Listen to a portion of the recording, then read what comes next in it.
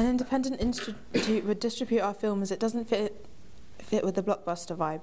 We have managed to create our own production institutes and film companies to support our film to relate to the normal film conventions. We advertise our film through missing posters, which gives information and a direct link to the website.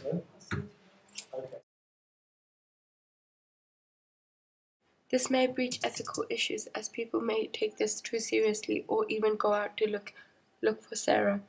This may even offend people in similar situations.